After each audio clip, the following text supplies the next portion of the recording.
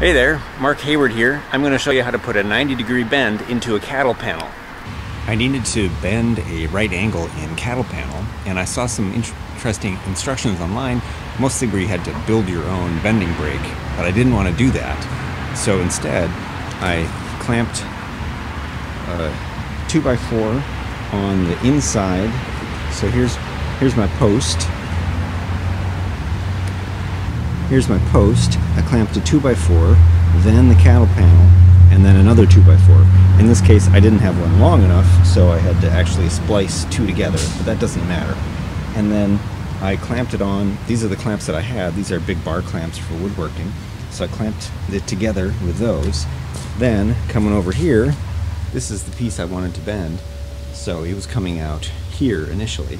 So once I got all this clamped down as tight as I could get it, I started shoving on this part of the panel, and I got it to about a little past 45 degrees.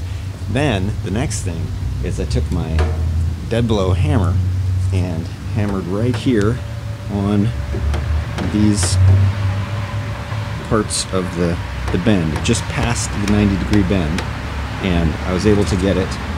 Now it's almost all the way 90 degrees. That's close enough that I can just pin it now with my connectors. I'm using these really cool fasteners called Big Heels.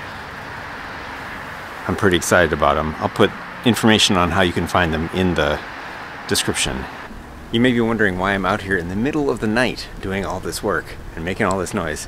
Well, it's Wisconsin in December, and it's not even 6 o'clock yet.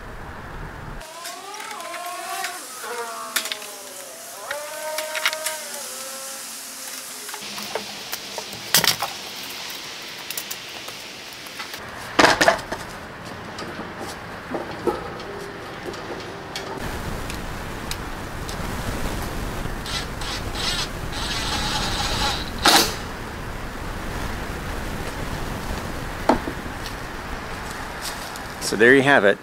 There are probably better ways to do this job, but I didn't have a lot of tools and I didn't want to build a big rig. So with some clamps and some 2x4s, you can put a nice 90-degree angle in a cattle panel.